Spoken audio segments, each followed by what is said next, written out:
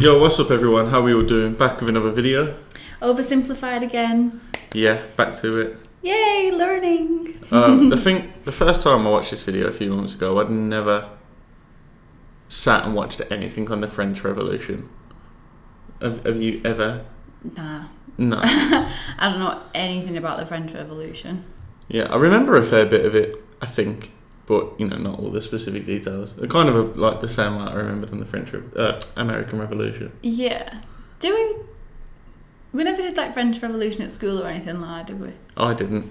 I didn't, so I don't know anything. Nah. I think our history, you know, looking back, is quite British-centric.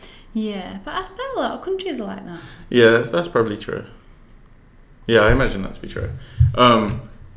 Speaking of NordVPN, before we get into it, we will be doing the Hitler video. None of us have ever seen it. Obviously, it's banned in the UK because, you know... Because Hitler is bad. Yeah, because Hitler's bad and we don't want to tell people that. Apparently. That's the only thought process behind that. But yeah, we're going to get straight into it. But, you know, look out for the Hitler one because that'll be coming soon as well. I imagine in the next 3 to 4 days. You ready? Yeah, I'm ready. Let's do it. Also, new French Revolution merch available now in the store, including King Louis and Marie Antoinette character pins, complete with detachable heads, just like the real thing. So I said to the Marquis de la Fufayette, "What do you think I am? Some dirty peasant? I've never worked a day in my life." Wow, that Marie Antoinette sure is pretty. Sure is. Wouldn't want to be Prince Louis though. That's going to be a lot of responsibility when he becomes king, especially since France is in financial ruin. Quite. Thank you one and all for attending the royal marriage of my grandson, the future king of France, to the Archduchess of Austria. Now for the very awkward yet historically accurate part of the ceremony, where we all watch them get into bed together. I was gonna say, is that... All right, now that's out of the way, let's lead the royal couple to it. You better give us an heir, you fat, ill-bred boy. Nighty-night. I don't think you could perform like that with an audience.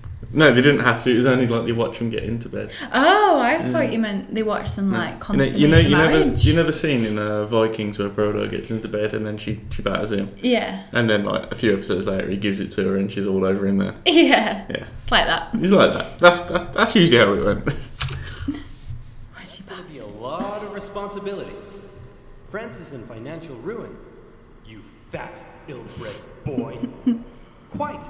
That's going to be a lot of responsibility. France is in financial ruin. Why haven't you got any manners?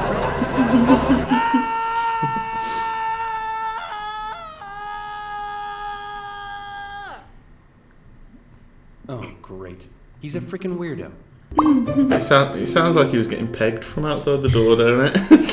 France, What are they the most trying? prosperous, cultured, and beautiful nation in the world, as it had been for centuries. An exquisite social culture, with the king and the upper classes throwing crazy parties every night, enjoying high living and fine dining. Who cares that they were only able to do so off the backs of the hard-working, starving poor? What are they gonna do? Revolt? They're only 80% of the population. No. Life in France is great. What's that, France? You want to go to war with Britain and increase your power? Go for it, little buddy. You do you. And you lost. Now you're in severe financial debt. Wanker. What do we do? Should we stop partying? Heck no. Party harder. That's okay. The peasantry will pick up the slack. They were created by God to do all the work, and you were created to reap all the benefits and party hard. That's just how society works, and we've all just accepted it for centuries. Why?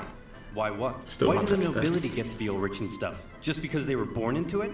And the rest of us schmucks just have to accept that? Hell, why do we even need a king? Who decided that? It all just seems very unfair and unequal, and I, for one, am starting to question it. Wow, that's very enlightened of you. And so began the Age of Enlightenment. Great philosophical thinkers across France and beyond began to question whether this beautiful nation was really all that beautiful after all. Hey, Prince Louis, bad news. Your grandpa died of smallpox this morning, which means good news, you're now the king. So just to sum up, France is in severe financial debt, and the angry populace are beginning to question how necessary you are. But hey, I believe in you, champ. You got this. Maybe. Oh, no. Louis Capet became King Louis XVI in May 1774. He was a notoriously weak man, and he knew it. He barely had the wisdom to rule a nation, never mind one in crisis. And he was... We're rich, party time. We're losing money, still party time. We have no money, party to forget. Heads are gonna roll. Lol, JK, keep party. Easily manipulated by those around him. One of his first acts was to try to get revenge on the British by financing their American colony's revolution. Hey, we're an independent nation now. That was real swell of you, Louis. Couldn't have done it without you. Glad I could help. So hey, about all that money we lent you, when can we get that back? Yep, you're a great guy. We'll never forget what you've done for us. Real glad I could help, friend, but about that money, gotta go now, chum. Best of luck to you. They're just fucking stupid, the French, aren't they? And now They're France so was dumb. in even more debt. France is poor, suffering under not the strain of nowadays. economic ruin. Watch as the nobility continue to live as though nothing was wrong. In particular, they grew increasingly disdainful of the Queen, Marie Antoinette, as she continued to spend all of France's money on her own luxurious lifestyle and fashion. While the peasants were breaking their backs in the fields, she was walking around like, hey, my hair is a boat. I'm not making that up. Her hair really was a boat. I was mad at Her it. lavish spending earned her the nickname Madame Deficit. And speaking of the Queen, there was also a long-standing scandal around the fact that the king took a very long time to boink her, and the working classes of Paris began ridiculing the royal couple with lewd pamphlets depicting the Queen as a court thought, and the king as a wuss, unable to fulfill his marital duty. Respect for the monarchy was at an all-time low, as France's finances were spiraling out of control, and the king and his aides really only had one solution to the crisis: tax the poor. Tax the poor. We could do a sexy calendar shoot. Tax the poor. And so it was. The poor, who were already struggling to make ends meet, found themselves being taxed from every direction. Hey, I'm the royal tax collector. Looks like you've yet to pay your income tax, head tax. By the way, how many windows you got in that house of yours? 3? Oof. Yep, there's gonna be a tax for that. Hey, I don't think I noticed that before. Oof. That's gonna set you back. Hey, I'm the royal tax collector. You've yet to Sorry, I pay didn't mean to your put it back that income much. tax, My bad. Head tax. By the way, how many windows you got in that house of yours? 3? Oof. Yep. Tax for that. Hey, your local priest here. Have you paid your church tithe yet? Well, at least this one is going to the good work of God. Sure. God. I think this year God wants me to buy a new swimming pool. Hey, private tax collector here. Oh, and I brought some goons with me. Just a few quick questions. How much salt did you buy this year? About 7 kilos, I think? Yep. Okay, there's gonna be a tax for that. Oh, what's that over there? And that's extra salt I held over from last year, so I wouldn't have to buy as much this year. Oh, yeah, there's a tax for that. And what are you doing with all of this salt? Well, obviously cooking. Mm-hmm. On the table. Yep. And preserving fish and meat. Oh no. Yep. And there's a tax for that. Hey, how old is he? He's 9. And so he's purchased his required amount of salt for this year, right? What? No, he's 9. Uh-oh. Sorry, little Timmy. Looks like I'm gonna have to tax you for that.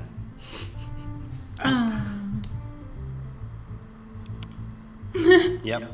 Salty. And that's not all.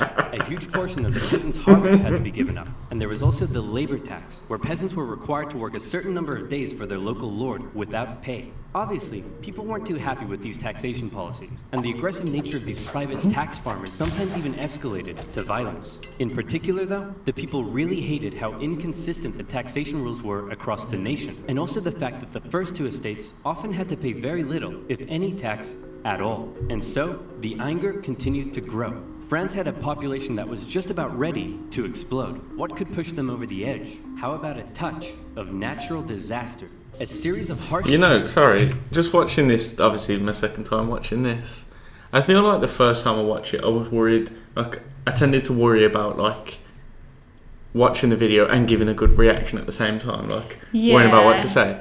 Knowing that, like, you're here now and that I can just relax and watch it, I appreciate it a lot more how subtle the humour is and, like... Do you notice things that you didn't notice before? Yeah, I've noticed a lot and just how easy it is to absorb, and it's like...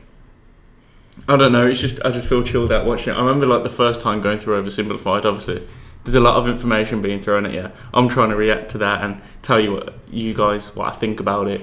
I feel like this time it's just like, oh, that's fucking funny, and, like, you know what I mean? Yeah. I don't know what I'm trying to say, I'm just, like, so chilled out just watching OverSimplified and just, like, I feel like how educational it is, but funny at the same time. You should be chilled out though. I watch it and forget we're even filming. Yeah, you just get sucked in. You're like, So, yeah. I don't know what I was trying to say, but it's just nice watching them for a second time. Yeah. Just enjoying Over them. the edge. Yeah. How about a touch of natural disaster? A series of harsh summers and winters left the peasants' harvests in ruin, meaning they had no food or money, and the cost of bread skyrocketed. Of course, the upper classes had massive stocks of grain and wheat, so they were virtually untouched by this new crisis. But now the poor really were starving, and they began to riot. Women took to the streets, bakeries were raided, and bakers, suspected of keeping bread for themselves, were sometimes even hanged. Wow, this is really getting out of control. Your Majesty, we need some decisive action. Sorry, I'll stop pausing it. You know what I've noticed through all the revolutions, and I think I may have mentioned this in the previous videos, it's always the women that take to the streets first. Have you noticed? Yes, because we just get things done, babe. I just feel like it's because the men are at work. Yeah, we're bored at home. And just think, feel what like- can we do to cause some shit? Let's go take to the streets. Yeah, I think it's just because you don't want to do the dishes more than anything. I don't do the dishes This anyway. is really getting out of control. Your Majesty, we need some decisive action. You need to step up and lead us. What will you do? Okay, I've got this. I know. I'll summon the Estates General, and they'll decide what to do. You really are a fat, ill-bred boy. The Estates General was the closest thing France had to a government, apart from the king. It was a purely advisory body, and was rarely summoned. In fact, it hadn't been summoned for 175 years prior to this. But with France in a severe crisis, the king felt the time was right to call on the government to help. The Estates General was made up of representatives from the three estates, that is, the clergy, the nobility, and everybody else. Okay, thanks for coming, everyone. The first order of business is regarding the clergy and nobility. You all get brand new Porsches. You get a Porsche, and you get a Porsche, and you get a Porsche.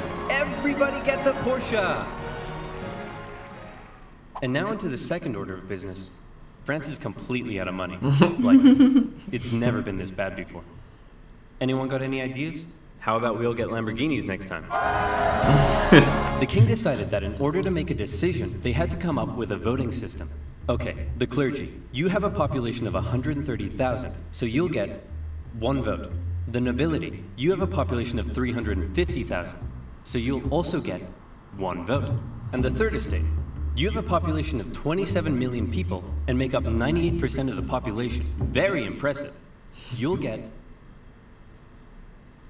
one vote. The third estate were obviously pretty unhappy with this system because they kept on finding that this would happen. We propose to raise taxes on the third estate.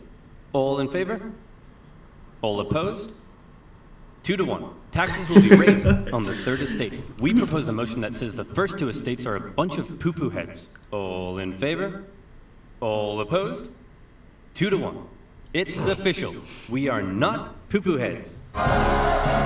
You know, How they did it? well, it wouldn't be as obviously as straightforward as that. But Yeah. you know, the general gist of it, maybe. I'd be honest, I don't know 100%. But if OverSimplified said it, he's obviously done his research, so it must have gone Yeah. something similar to that. I feel like I never fully understand how a country can run out of money though. Like I know the whole, you can't just print more because then there'll be inflation and all that stuff. But like, surely there's a happy medium of It's just generally having like more money. if like a country's manufacturing, say China manufacture a lot of things. Say people start buying China's things, but they still have to pay all the workers that make them and that. And then all of a sudden the money... It's just like running a household but on a much larger scale if your expenses are much more than what the country's bringing in. Yeah. So it's like, having a house to pay for, but then you don't have a job. Yeah, so it's like losing... Manufacturing would be a job, say you lost that. Yeah. Like what happened to Britain under Thatcher, and all the factories went abroad and that. And all of a sudden we weren't selling anything to anyone, but... people still have to get paid. Yeah. Things still have to be built. You run out of money. I bet back in those days they wish they had OnlyFans. Yeah, if they had They pay all the bills. If Thatcher had an OnlyFans, we would have been fine. That's basically... if Thatcher had an OnlyFans, we'd still have a navy. It realized that any attempt at reform would be outvoted by the two upper estates, and they thought that was kind of lame. So they decided that since they were 98% of the population, they could go off to form their own government, make their own laws, and take over the running of the country. And so, the National Assembly was born. The third estate was now in control, and there was nothing the king could do to stop. Haha! I've locked you all out of your building. What are you gonna do about it? We'll probably go find a different building that isn't locked. Ow, no! The National Assembly did find another unlocked building, just down the road, an indoor tennis court, where on the 20th of June 1789, they all took the tennis court oath, pledging to continue meeting until the king finally gave in to their demands for more equality and economic reform. This new National Assembly included many of the most educated members of the Third Estate, including two young lawyers by the names of Maximilien Robespierre and Georges Danton. Some members of the first two estates even joined their cause. Some of these men formed a radical new political party called the Jacobin Club and quickly became leading figures. While many members of the Third Estate simply wanted more equality, a growing number in this Jacobin faction would begin calling for something even crazier, the removal of the king entirely. And this is where fear began to take hold. With such a volatile situation developing, everyone was afraid of something. The king feared his position was under threat, and he called in the military to take position around Paris. The Third Estate heard rumor of the gathering military force, and they feared the king was planning to round them up and arrest them. Maybe he'd even execute them. It also didn't help that the king had just dismissed France's popular finance minister, who had been trying to make reforms himself. It seemed the king was done negotiating. Fear, left unchecked, often boils over into anger, and anger detonates with violence. The angry people... That's basically what Yoda says, isn't it? What is it? Anger leads to hate. Hate leads to suffering. Fuck! Maybe somebody can remind him. I swear, you know what? I can't remind I'm you. having a deja vu. I swear this happened last video. Anger leads to hate. Hate leads to pain. Pain leads to suffering. That's it. That's it. Of Paris, after centuries of cruel inequality, harsh oppression, even starvation, fearful of having their new movement for reform demolished so soon, decided that it was now or never to take action. Screw reform. They decided they'd do one better. How about revolution?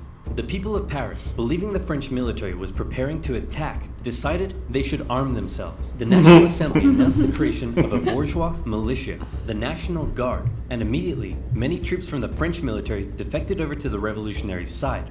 In the early hours of July 14th, 1789, a large crowd stormed and raided the Hôtel des Invalides, a military hospital where they were able to secure a large number of rifles. The bad news was they weren't able to find any gunpowder for their new weapons. The good news was they knew exactly where to get some. A prison fortress and a symbol of royal tyranny towering over Paris, the Bastille. Mid-morning, the crowd gathered around the Bastille and demanded that the man in charge, Governor Delaunay, surrender the prison and hand over the gunpowder. Obviously, Governor Delaunay was like, no way. So he stalled for time by inviting a few members of the crowd in for negotiations. The crowd, still waiting outside, quickly became impatient, and before long, they stormed the fortress, taking on the French troops inside.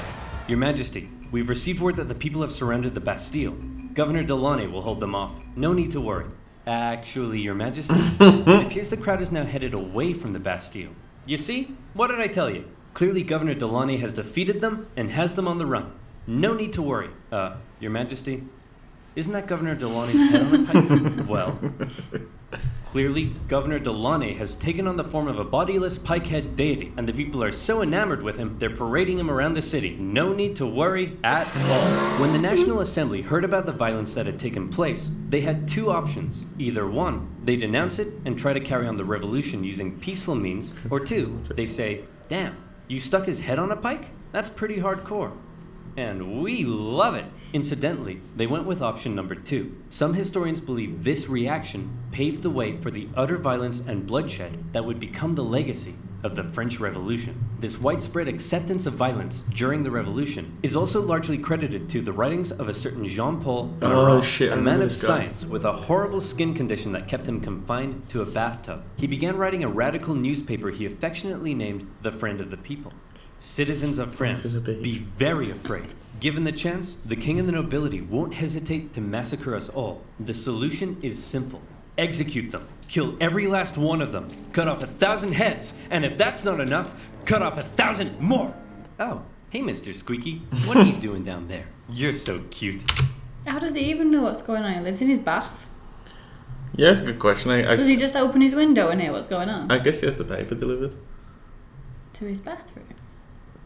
to his house, and someone brings it up to his bath. I don't know. Like, I find it hard to believe there's a skin condition that keeps you confined to your bath. I feel like. Would you take life advice from somebody who lives in a bath? Depends who's in the bath. They live in a bath. It doesn't matter. Yeah, but it's not his fault. If it was like Stephen Hawking in a bath and he was telling me stuff about physics, I'm still going to believe him just because he's in a bath. Like, it's not. It does. I'm sorry. I wish I understood what you were saying, but unfortunately, you're in a bath, so I have no idea what you're talking about. Okay, fair. Would you take life advice from someone in a bath? Probably. I would recommend that you do. No, I'm joking. I'm joking. Aw, I love you too, Mr. Squeaky. Now, where was What it? about a shower? Oh, yeah. Kill Them All. It became one of the most popular publications in Paris during the Revolution and succeeded in spreading ever-increasing fear and anger among the people. In August, leaders of the National Assembly, with help from a certain Thomas Jefferson, adopted the Declaration of the Rights of Man and of the Citizen, an incredible document that guaranteed liberty and equal rights to all men. And when I say men, I mean men. Despite its glaring shortcomings in gender equality, the massively influential declaration would go on to inspire the struggle for liberty and equality across the planet for centuries. However, back in France, the vast majority of the people weren't really so concerned with enlightened ideas of equality as much as they were concerned with the fact that they were still starving. Bread was still expensive as hell and hard to come by. The people felt that one reason nothing had been done yet about the crisis was because the king simply couldn't see the problem. He lived in Versailles, a full 20 kilometers southwest of Paris, and as a result, lived in comfort, separated from his dirty, stinking subjects. On October 5th, a crowd of women, 7,000 strong, decided they'd do something unprecedented. They decided they'd remove that separation and confront the king directly. The women marched all the way to the king's palace in Versailles. Along the way, the crowd continued to grow into the tens of thousands, and when they arrived, they demanded an audience with the king. What are those things outside the palace? They're poor people, your majesty. That's poor people? They say they're hungry. Hungry? Then let them eat cake. Wow. See, this is the exact BS that led to this whole mess in the first place. You're so out of touch. They're writhing around in the filth, breaking their back to barely scrape by, and they come to you demanding just the basic ability to feed themselves, and you think a slice of cake will sort them out? Well, I don't then let them eat Taco Bell Crunchwrap Supreme. Wow. They're not that desperate. Members of the crowd actually managed to break into the palace with the intention of killing the queen, who narrowly escaped through a secret passage in her bedroom. The enraged mob killed several members of the royal guard and raised their heads on pikes, which, if you haven't noticed yet, is something they were quite fond of doing. Yeah. The king had no choice but to come out and talk to the crowd. He agreed to accept his new position, sharing power with the revolutionary government, and to return to Paris with the crowd, removing the separation between king and subject. King Louis had a problem with people constantly raiding his palace, but one thing he didn't have a problem with was people raiding his computer, because he used NordVPN. I love the way he slips it in. Obviously, go check out the original video, OverSimplified. It's the only reason I won't show that on here. It's because Oh, is that it for part one? Yeah, that's it for part one. Yeah. It's crazy how much, I think, I may have said this before, just on a completely unrelated topic though, how much the French love to like riot and protest. Like for the whole of 2018, 2019, they were just protesting. Like, you remember the yellow vest ones? What were they protesting for with them? I fucking can't even. I remember them, but I don't know why what they were protesting for. Yeah, I can't remember. Something about oil prices, I think. They just protest it. I feel like it's just a part-time hobby for them. They just love it, don't they? But the things I've said about the French on this channel may or may not be true, by the way, and I don't necessarily agree with my own views. Just as a little disclaimer, I just realised, like, after I said how stupid they were earlier, I realised that this might attract a French audience. And so if you see dislikes start to appear on the video, it's probably the French. I love the French. I don't see why people hate them. I'm sure they're nice people. And mind you, remember that French couple on holiday in Crete on the boat? The woman that knocked you and your fucking drink fell off. Oh my god, she tripped me up. Yeah, it's pretty funny. But It wasn't funny. no, it wasn't funny at the time. It was quite annoying at the time, but She's just annoying. yeah. And But rude. we're going off on it. Yeah, sorry. But part 2 tomorrow. Tomorrow? I'm down tomorrow, yeah.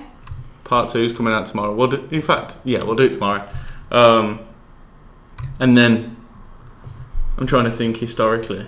We've already done World War One, so we've already gone back on ourselves. Okay. But technically, it should be the Russian Revolution, Oh, okay. then Hitler, then World War Two. World War Two. If you want to see us do it in that order, in like chronological order, we'll do that from now. Let us know what you think, man. Any sort of thing you want us to react to, we'll do. We still wanted to do some stand-up comedy. Yeah. And we've had a few different suggestions, haven't you, in the comments? So. Yeah, someone requested more Bill Burr.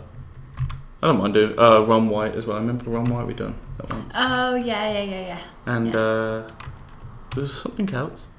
I've not seen a comedian that I've not liked, so I'll be down to watch more of any that we've already done. Yeah, the only American comedian I think I've ever watched that I didn't like was the what's his name? Iglesias. Gabriel Iglesias. Yeah, he's the only one that I just didn't find funny. Maybe I haven't watched like the right stuff, but I think he's funny, like some of his jokes. yeah. I think like when you see the odd clip online of certain jokes, they're funny, but then when you watch a longer stand-up clip, only like 1 or 2 jokes I think are funny. Yeah, I guess. I mean, if I had to pick like my favourite comedian, well, Eddie Murphy's up there. You've never seen his stand-up though, have I you? haven't seen Eddie Murphy's stand-up. Yeah, Delirious and Raw. They're honestly, they're so funny. And Ari Spears, but you don't really hear much of Ari Spears. But French Revolution's Ari Spears, man. But yeah, peace out, guys. Thanks for joining. Like, comment, subscribe, all of that good stuff, man. And road to 10k. See you soon, man. Thanks for joining.